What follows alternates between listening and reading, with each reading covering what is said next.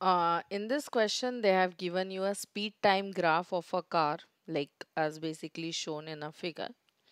So they are asking find how far does the car travel in the first 4 seconds. And also they are asking you to shade the region on the graph to represent the distance traveled during the car. ठीक है. So let's see how to solve this. Well, basically, now we, if you check this graph, तो there are small unit. So ये जो shaded मतलब जो area इसके under fall होगा, let me highlight that area. Okay, so I'm using a little bit. हाँ.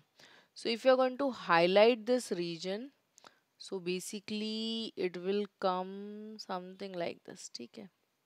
So मैंने already count कर लिया है. If you're going to check inside this region, so you can find there are 56 full square. ठीक है. Full square कितने हैं? 56 है.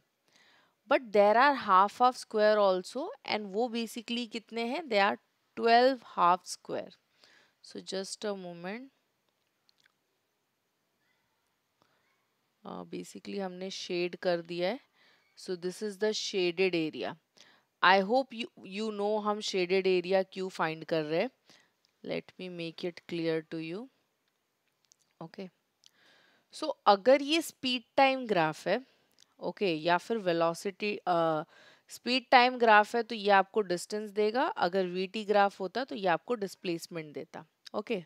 सो व्हाट बेसिकली हैपेंस, ये जो शेडेड रीजन है, अगर मैं किसी भी शेडेड रीजन को फाइंड करती हूँ, if I basically find the shaded region, okay, तो शेडेड रीजन जो है वो बेसिकली इक्वल होता है to what ever the distance cover. So basically अगर मैं इसके अंडर का एरिया फाइंड कर लूँ तो मुझे क्या पता चल जाएगा, उस कार ने 4 सेकेंड में कितना डिस्टेंस जो है वो कवर किया, that I can come to know. So let start. You can say that in the given graph, ठीक है, हम मेंशन करेंगे in the given graph. Okay, there are basically 56 full square. So 56 full square है and plus 12 half square. Okay, so basically ये कुछ case है. And this is all basically from 0 second to 4 second के respect से हम बात कर रहे हैं. Okay. So these are 56 full square and 12 half square. तो टोटल नंबर ऑफ स्क्वायर कितना हो गया यहाँ पे. So if I check with total number of square, so can I से this is equal to 56 full plus, अगर 12 half है तो हाफ अगर फुल कर देंगे तो कैन आई से 12 divided by 2, that is 6. 56 plus 6 total कितने हो जाएंगे? 62 स्क्वायर्स हो जाएंगे. नाउ द क्वेश्चन अराइजेस कि एक स्क्वायर का एरिया कितना है. अगर बेसिकली लेट्स से कि if I pick 1 square, okay, I am talking about 1 square, सो ये एक स्क्वायर का एरिया कितना है ये मुझे फाइंड करना है. सो I need to check this on x axis also as well as on Y axis also. तो अगर मैं वाई एक्सिस पे देख रही हूँ, ठीक है, basically if I check with Y axis, तो अगर मैं सेम चीज वाई एक्सिस पे चेक कर रही हूँ तो मुझे क्या पता चल रहा है, what I come to know, कि बेसिकली 0 से 2 के बीच में कितने ब्लॉक्स है? 3 ब्लॉक्स है. सो कैन आई से एरिया जो वाई एक्सिस पे है, ओके, बेसिकली जो मेरा स्पीड एक्सिस है उसकी बात कर रही हूँ. सो वाई एक्सिस पे 1 square is basically equal to, yes, 2 by 2 by 3, right?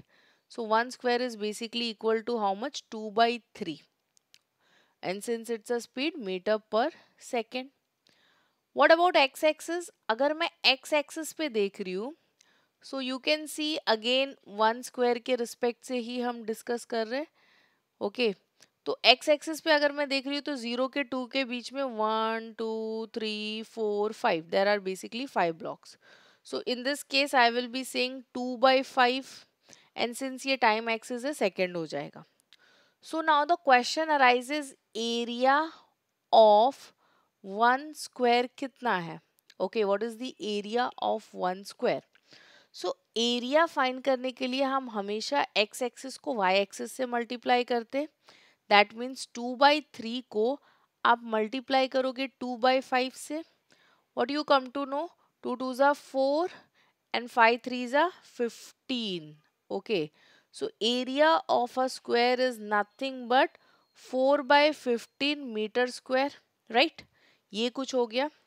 But हमें कितने का एरिया फाइंड करना था. We were suppose to find the area of 62 squares. Okay, so can I mention therefore area of 62 square is equal to 62 multiplied by, yes, you guys are right, 4/15, right? 4/15. Now do the possible calculation जो भी है. Basically it will come something as 248 divided by what, 15. So 15 is like simple सा table है, आप इसको divide करके find कर सकते हो. 16/53 you will get something. Okay, so you can mention car travels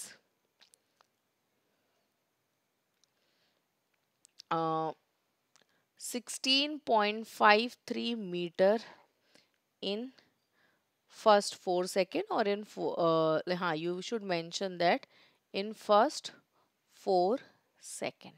Okay, moving up with the next one. I hope this one was clear.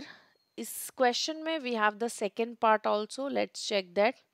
Which part of the graph represent uniform motion of the car? Okay, so if I check with uniform motion of a car, so जब भी like basically speed increase नहीं होगी वहाँ से हम क्या consider करेंगे, uniform motion. You see this point somewhere from here, जो motion है, जो speed है, वो basically straight line जा रहा है.